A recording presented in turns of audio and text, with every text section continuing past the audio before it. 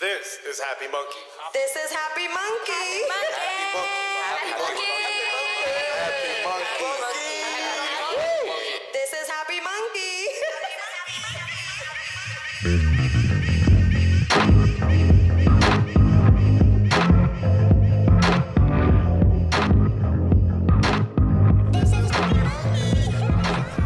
Podcast, everybody, with Vlad and Ramon.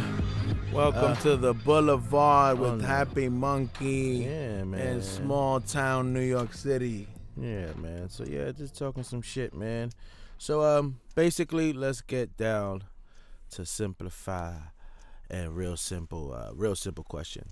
CBD, everybody. What's up with CBD? What do you think about CBD, my friend? Does it work? You think I think it does work. I think is it a CBD. thing? What's going on? I think CBD does work, and it's like a great introductory point for people that don't want to get high, just want to use it for medicinal purposes.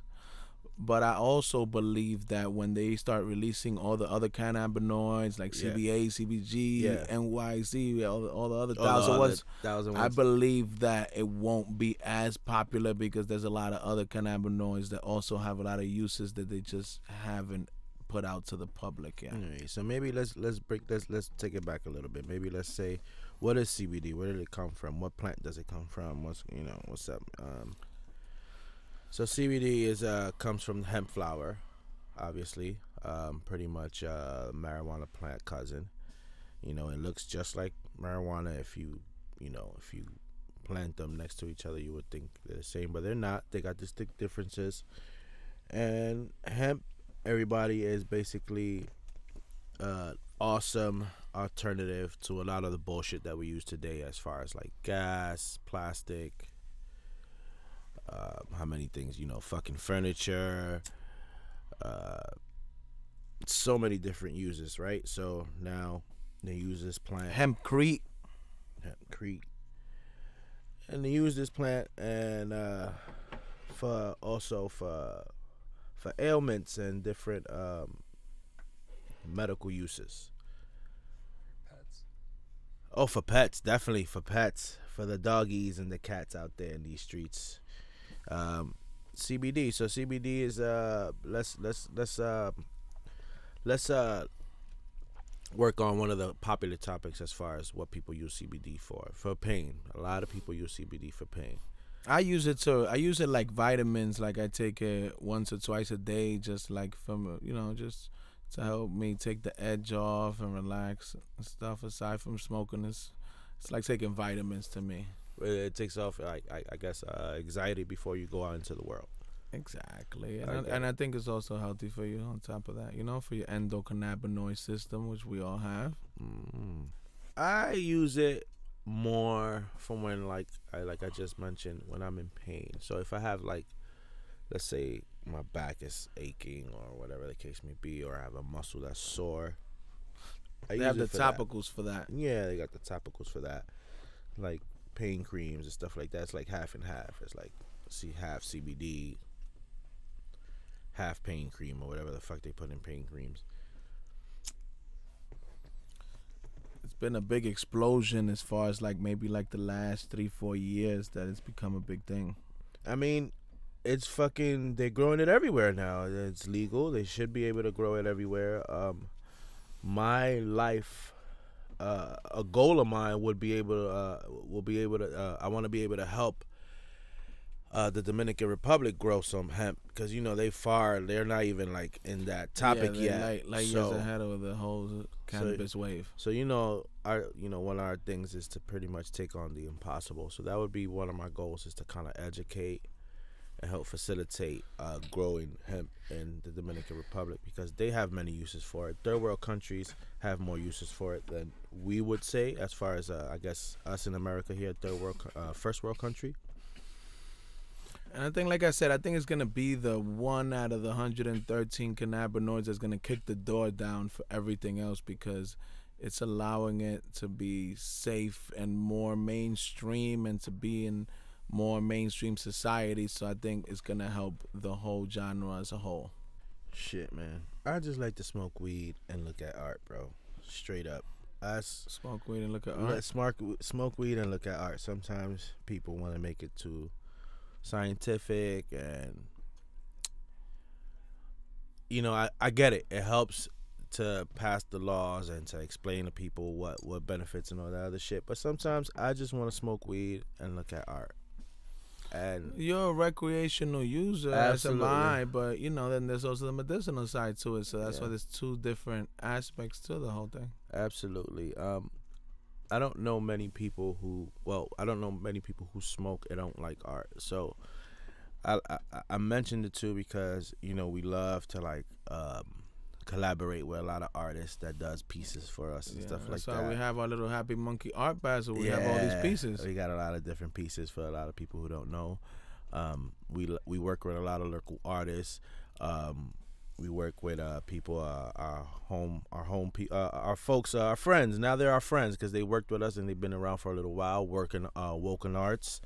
Nice couple, dope couple. They fucking do some dope ass art for us. They did our first ever Happy Munkey piece.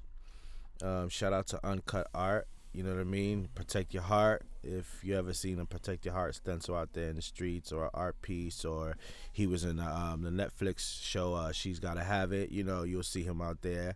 Shout out to him. He came in here. He came and did some fly shit. Like, it took him like 3 days. Like, he came and just started smoking and like. Shout out to him too for donating that piece to the Last Prisoner Project. Absolutely, He that donated. was really nice of him. They auctioned that off, and that was a really dope piece by him. We got a lot of friends in the art community. I'm proud and happy to be a part of that, and facilitate a lot of our friends, because a lot of them don't get a lot of credit. It's hard to be in art and make money, so cannabis is another industry that'll help that out. You know what I mean? That is one industry that's all passion. It's art industry. Yeah, you got to have a lot of passion for that. So shout out to all of you guys who smoke and paint. Oh, glass blowing, absolutely. Shout out to the glass blowers. We need to have more glass blowers around us. How about that, man? What's up with the New York glass blowers? You know any New York glass blowers? Upstate is famous for its glass. Maybe we need to invite some glass blowers down here and do some shit for us, like a monkey head.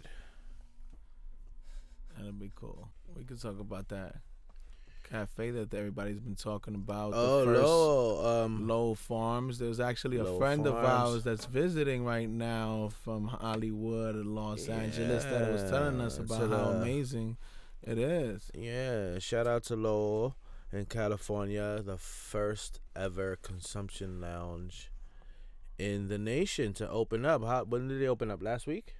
Something like that? September 20th, I think it was. September 20th. Look at that. Something around there. Maybe we might be wrong, but absolutely, the fact is that they definitely open.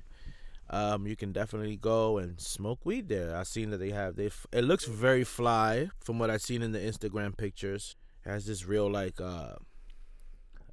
don't know, like a speakeasy. It's still got like a old school speakeasy vibe, but it's like the Cali, I don't know, version.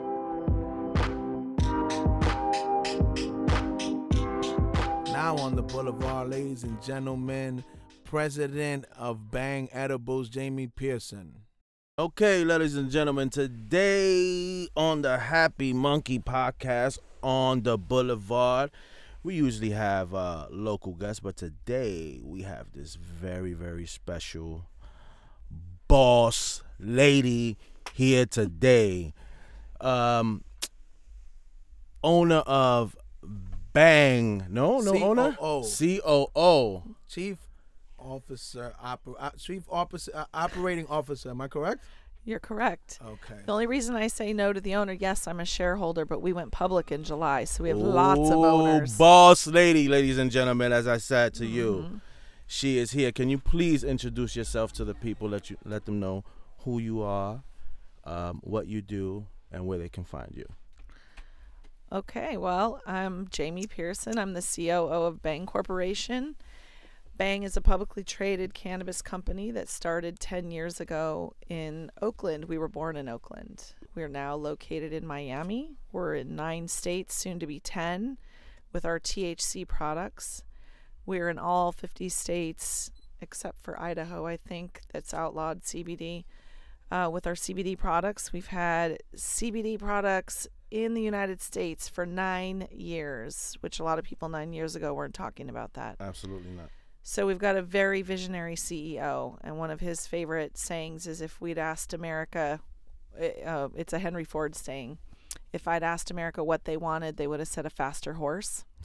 So the point is, when you're Henry Ford and you're going to invent a car, you're giving people something that they don't know they even need. And that's what my CEO is trying to do. Nice. So we have chocolate bars and gum and breath spray and mints. And we just acquired a company called Red Ace that sells beet juice, 3 organic beets per bottle. We're going to do a line extension in Whole Foods with CBD. We're being distributed in 9 foreign countries, getting ready to enter China. Our THC partnership with Indiva, also a publicly traded company, is getting ready to start in Canada when edibles on October 19th become legal for application, and on December 19th legal for distribution. So we got a lot going on, and I manage about 20 people under me, and my executive team is 50% women, and our staff is 70% women, which is something that's important to me. Diversity is something that we care about and walk the walk, not just talk the talk. So we're in town right now in New York City. I'm getting ready to put together a partnership with the Harlem Hospital and Bhang, and we're going to do a research study on rheumatoid arthritis. We're offering up the CBD.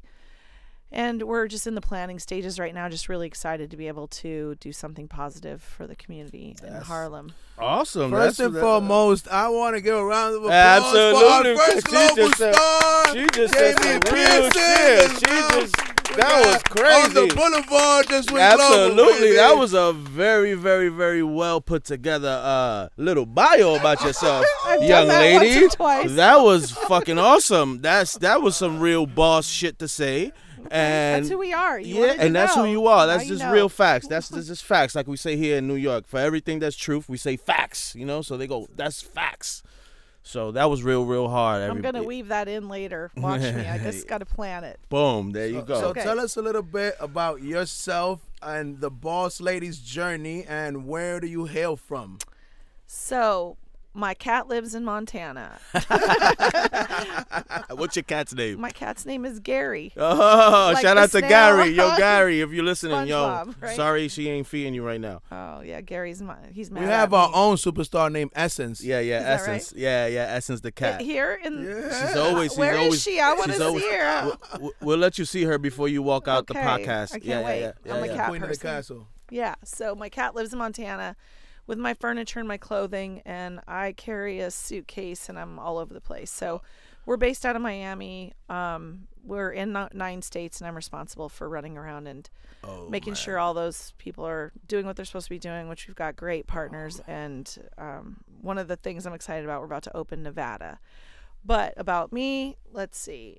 I started out as a real estate investor, and I've been investing in real estate for 25 years. And my specialty there is really finding money, because ultimately I didn't have any money when I got started. So Right. I had to figure it out, and I started doing creative deals. And a couple things that I think are also important in my journeys. My dad's been a grower for 55 years. Okay, it's shit. in the bloodline. It's in the blood. Now we get into the Apple real. never falls far from the tree. Okay, okay. Yeah. Daddy's so an OG. Daddy's an OG. He sells to cowboys. That's his. I mean, I grew up That's on a cattle awesome. ranch in Montana, and he's still there, and he's still crazy. growing, and the same cowboys are still coming around.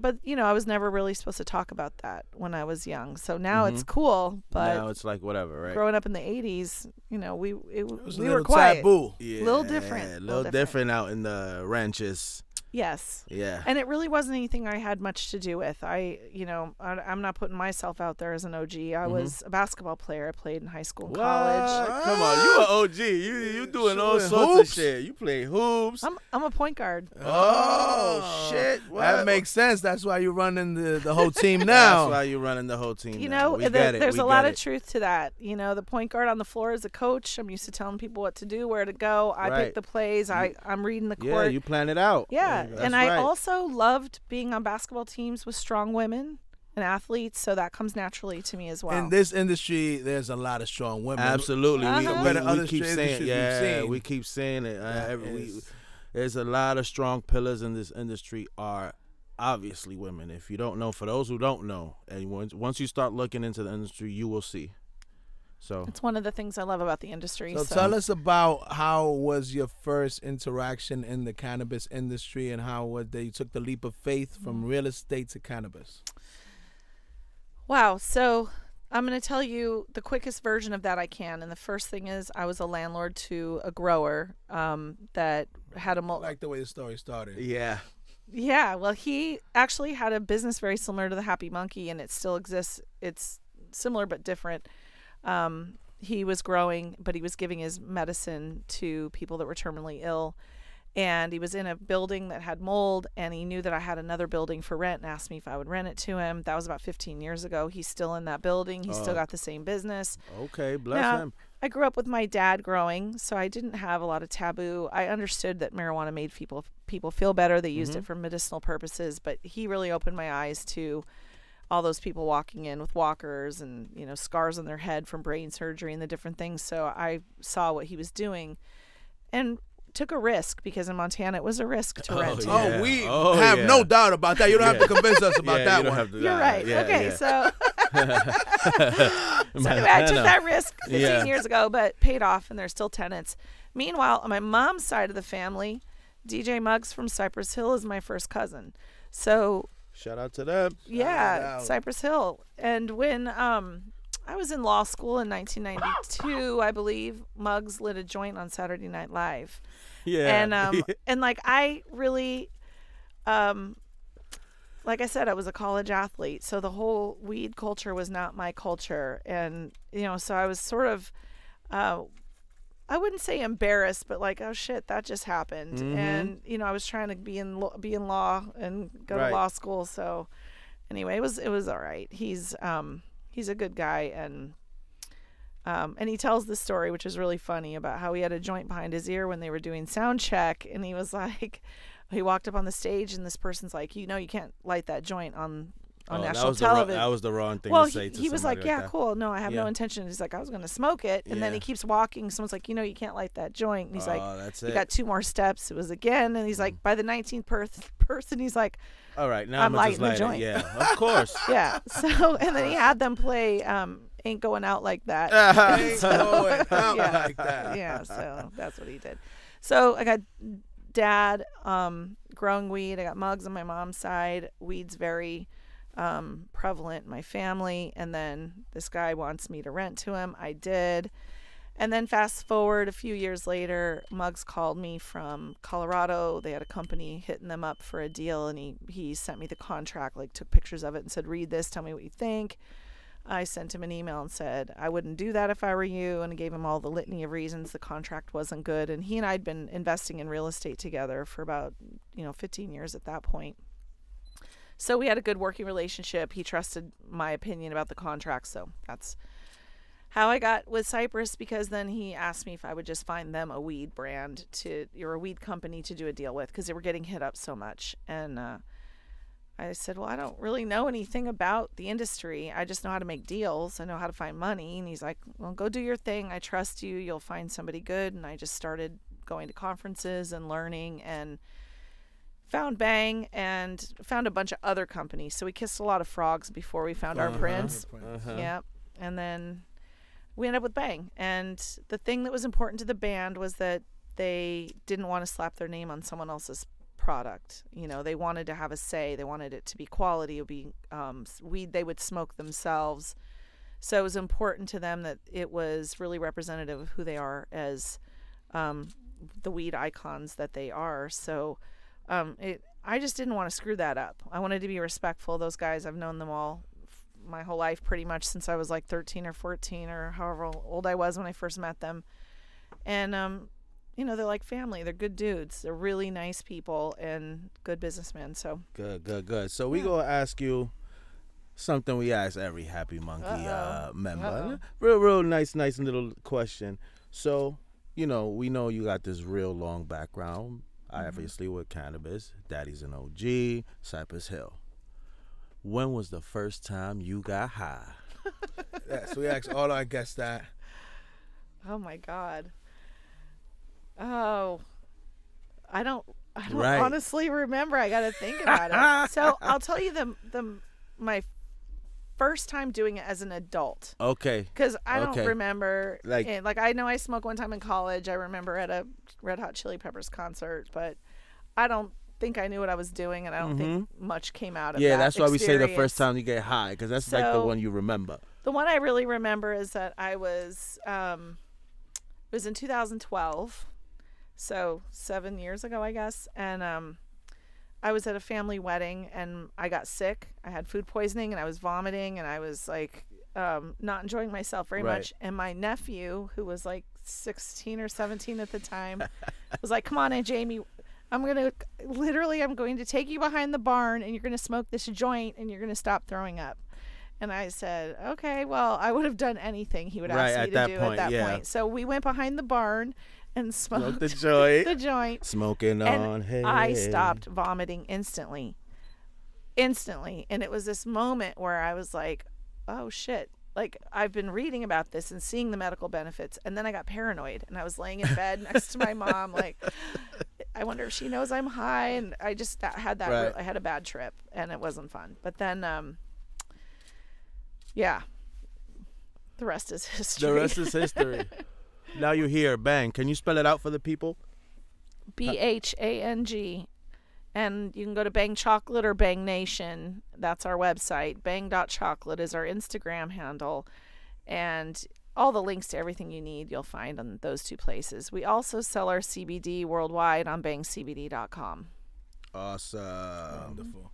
So, what do you think that out of all, since you travel so much and you get to see all the different aspects and perspectives on where the industry is in different places, where would you say right now is like a really big hot that you have an eye on for, that you see that's a really up and coming market in the country? That's a hard question because other than California, the whole West Coast, Seattle, all the way down, the rest of the country is still so far behind what's happening on the West Coast that Absolutely. you know, like we've got a robust business going on in the Chicago area and Illinois, and that's a good market. But I'm hearing great things about Oklahoma and really want to, you know, put my footprint in Oklahoma because I guess they're selling about 2/3 of the amount that's being sold in the state of Nevada, which is impressive because Nevada's going through some weed. Oklahoma, yeah, I've been hearing that a lot too. What's going on with Oklahoma as far as the laws and stuff like that? What was there's like they're really more loose from what I hear than other states as far as like for people going through the process to get licenses and grows and retails. Yeah, Harry, you could say you could say it's all good. Can I say something? Okay. Yeah. Oklahoma issued 630 retail licenses to start. When they did the initial So just in case you guys didn't hear that, our accountant in the back, Harry, says that there are 630 licenses. That was the initial round. That was the first 630 round. licenses. So They've issued many more. I wanna Oh, say so it's like Oklahoma, they thousands right now. Well, that's what they it's a that's lot what of they did in agriculture in Montana. Oklahoma, right? So I guess that's the point, right? Yeah, I mean that's what they did in Montana, and they initially said, "Oh, no shit, it was $5 to get a license." It was like you wrote the license out, you sent in $5, and now it's Oh like my God. 5,000 to get a license if you have this many patients and 10,000. So they figured out how to weed people out, but it sounds like Oklahoma's, you know, really allowing people to experiment, and then I'm sure they'll clamp down in some form or fashion when they kind of identify what the choke points are of what's causing trouble in their community. And what happens ironically is there's really not ever any trouble. So then they go, oh, we could be making more money off this. So then you'll start seeing them charge more money or taxes or fees or whatever. But I want to go to Oklahoma. We're in Ohio. Our Ohio licensee is building out their kitchen. I'm excited to see what that edibles market looks like. We are partners with True Leave in Florida, which is probably the top dispensary group in the nation. We all hear about MedMen, but True Leave's been profitable for a long time, and her profits are that number's crazy. What do you think about the current state of the cannabis industry in Florida? Well, they don't have edibles yet, and so that we're sitting there waiting. We've got the kitchen ready to roll. So what do they have right you now? have flour and concentrates. So medical though. medical only, and it's strict. It's a strict program. So, but I expect it to go rec pretty soon. Yeah, I mean, hopefully, I don't know. From what last time when we went to Miami, at least Miami, not the rest of Florida, but Miami was a very, very 420 friendly place. Oh yeah, of course it is. Very. Yeah, the black market's thriving. Like everywhere, right? And everybody's consuming very openly. That's like the last, that's like minor crimes to everybody. Like, they smoking weed, who cares? It was like that before the medical program got there. The medical program's just making it easier for sick people to get the medicine, because people with cancer aren't like gonna walk up and down the street in Miami looking for weed. So that truly is a medical program. So what do you think? That's actually a very important question that is your area of expertise. What do you think about the landscape in general of edibles as a industry in the country? Like, what do you think? Like, where do you see it? What do you think the current state of it, and where do you see it evolving to? You guys being the industry leader right now. It's a really good question, because I'm getting asked that a lot. And I was just at a dinner party at Bobby Paley's house, and shout out to Barbara Paley, our friend and mentor, one of the big bosses. Absolutely, she's definitely a boss. Absolutely. And her dinner parties are always a who's who of the cannabis industry. Absolutely. And I don't know what amazing person said this to me, but they said, "Oh, it must be really nice to be in edibles right now with all the vape crisis going on," because I'm bullish on edibles. I'm telling everybody edibles is where it's at. So, right. I'd like to believe him. I'd like to think that we're going to capture some more market share than we have right now. I don't know that that's actually going to happen, but edibles makes up about 14% of the market share. Our ability to get really good data doesn't exist yet and won't until it's federally legal. But, I think it's pretty spot on, 14% of the market. So I think we're going to grab a little bit more market share as more users come into the space, because I think not everybody wants to smoke. Nope. I think a lot of people don't want to smoke. Mostly new users want to come into eating. You know what I mean? They don't really want to come into the whole smoke vibe. You know what I mean? Most new THC consumers are older folks, and they probably didn't smoke most of their life. Why would they start smoking now? So edibles is the easiest way to do it, right? A nice dinner or some brownies. And us knowing about what's going on in metropolitan cities like New York, people really don't have the time to roll and smoke as much, so people want quicker versions like edibles.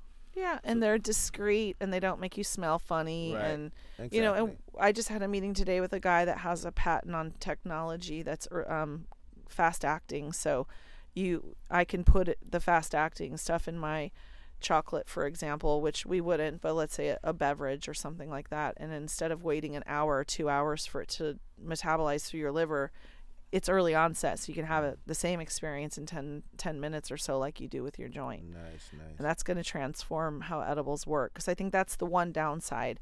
How many of you have you take that chocolate, and then an hour and a half later you're like, oh shit, this was not the moment I wanted this to kick in. And then you're like super tripping. Yeah, man. I think that's gonna come along when they allow more technology to get involved, right?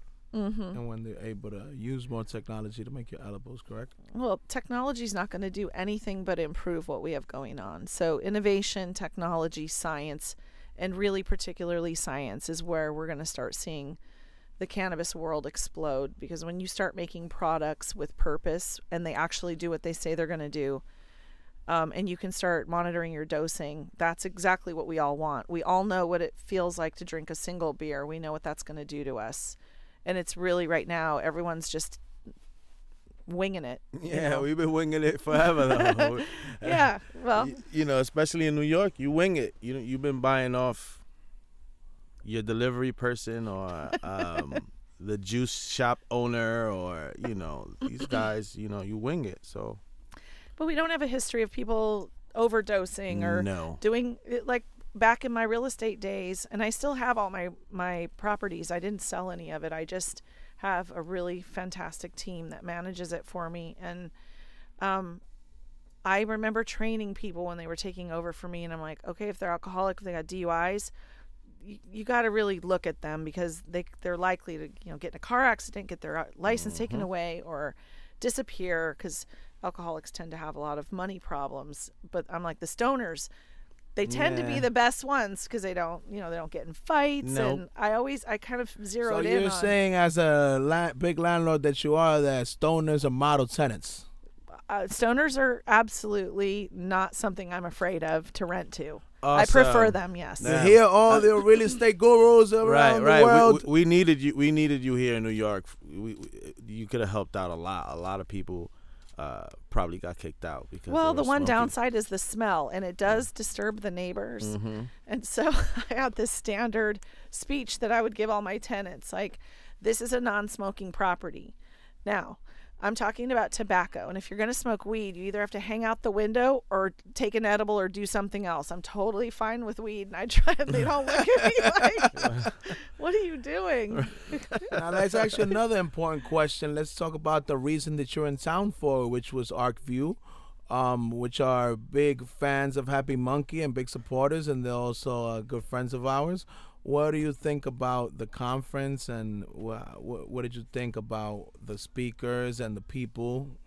I think ArcView is a really quality organization, and if you are at all serious about investing in cannabis, as an accredited investor, it's a no-brainer. You have to be a member. They make it easy for you as an investor, and as a brand.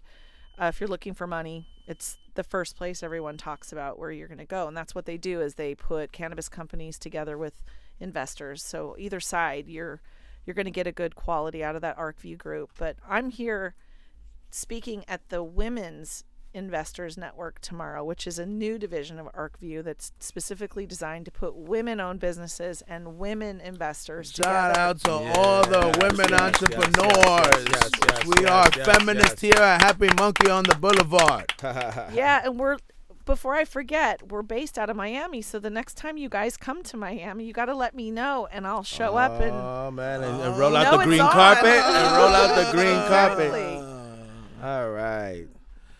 So, since we asked you the smoker question, since it goes along with your industry and your current occupation, what was your best memorable experience on edibles?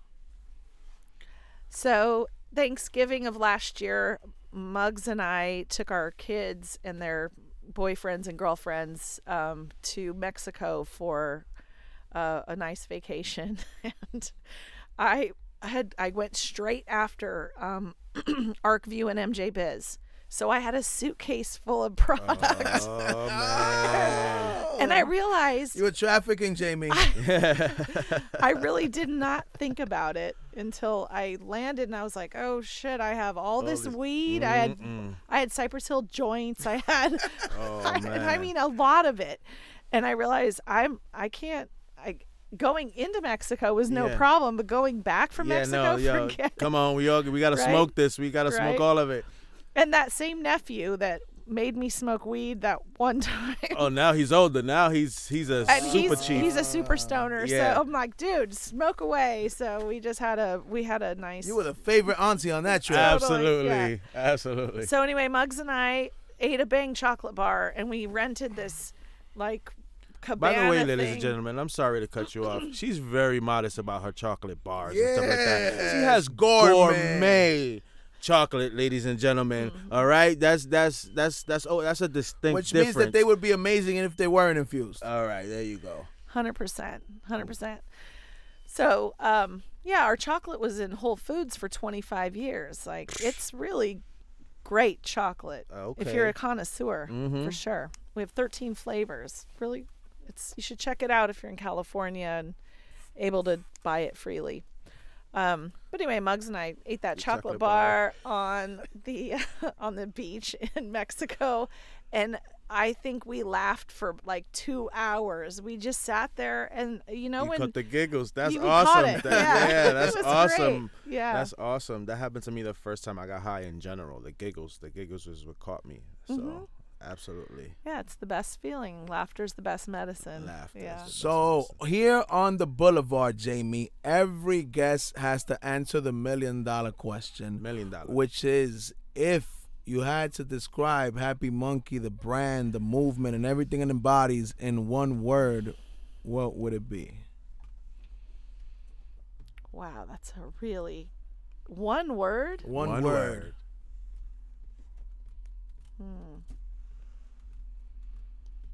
The future. Oh, that's a good one. I like that. I'll take that. Nobody ever used that one. That's a good one. That's awesome. Ladies and gentlemen, it's more than an honor and a pleasure to have Cannabis royalty in the building. building. Jamie Pearson, COO of Bhang, also real estate guru, also Happy Munkey fan and friend. Thank you so much for coming on the Boulevard. One more round of applause for the boss. Thank you for having me. And I want to just say from my heart, thank you for what you're doing for our community. This place is the future. It's very, very nice to have a place to go in New York when you're here. You guys are doing it right. This is home right here. Happy Munkey Podcast, everyone. Till the next episode, guys, we're checking out from Happy Munkey Land. You guys have a good one. Remember, you're too blessed to be stressed out there. Mic check 1 2 1 2. We got Jamie, Bobby, and the crew. My homie Sophia in the back. So, guys, till next time, we had the honor and the pleasure to having the woman, the myth, the legend, the boss lady of the cannabis industry, COO of Bhang, real estate guru. Thank you so much for gracing us with your presence. We appreciate you.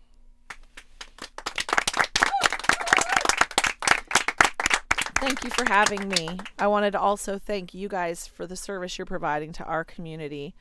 It is really important to have a place to go in New York City, and you guys are doing it right. So kudos to the Happy Munkey crew.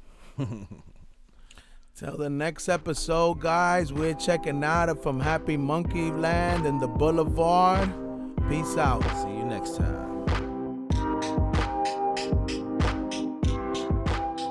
All right, guys. So the indica sativa myth. I wouldn't say myth.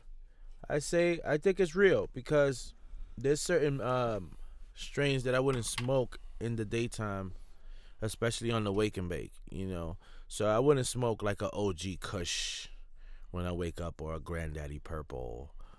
You don't want that couch lock in the morning? I don't want that couch lock in the morning. I think those strains fuck me up. You know what I mean? You need something more uplifting. More up and uplifting. about. Yeah, up and about. I'll smoke a haze or what is this I'm smoking right now? Acai Punch. I'm usually smoking a sativa when we talking here and talking shit. You know what I mean? Because it gives you the creative side. Yeah, and it kind of taps into the chatty patty side of me, I guess. You know what I'm saying? Good cup of coffee. You know, it's like a decent cup of coffee. You know what I'm saying? I think indica sativa is a real thing. I just really feel like people don't really know if they smoking a sativa or no, indica. they don't. Especially here in New York, it took us a very, very long time to even understand the difference. Yeah, because nobody New York even is cared new to all of this. Yeah, we used to have like 2 strains available. Like that was it. Yeah, that's it, and that's it. You bought whatever the dealer your guy had. Yeah, that's it. Whatever the dealer had, that's what you bought. That's it. And if you're an old school smoker like us, it's an upgrade. It was a super upgrade because we went from smoking chocolate to Hawaiian to all this like what we call is haraka, all this dirt type of different weed, to anything that's green and fluffy. So we didn't care. We're like, okay, this is green, fluffy, no seeds. We good with that, and it gets 4 of us high. 1 blunt gets 4 of us high, so we didn't care. You know, we just smoke whatever People the dealer are just had. now starting to really understand the difference between strains and sativas and all this stuff. And the terpenes and all the different. New York's like, I would say, like 4 or 5 years behind in Cali, the education of cannabis.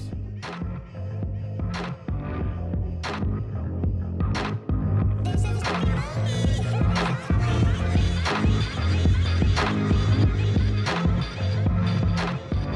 What's good, everybody? This is your nigga Ralph, trying to keep you fresh with the info from Happy Munkey every single podcast. You already know what it is. If you haven't followed us yet, follow us on Instagram at @HappyMunkey_ or Happy Munkey Goodies. Now remember, that's monkey with a U. Also, if you haven't checked us out, we're on YouTube. So check out our channel, Happy Munkey TV. Keep us current, live, and everything with the culture.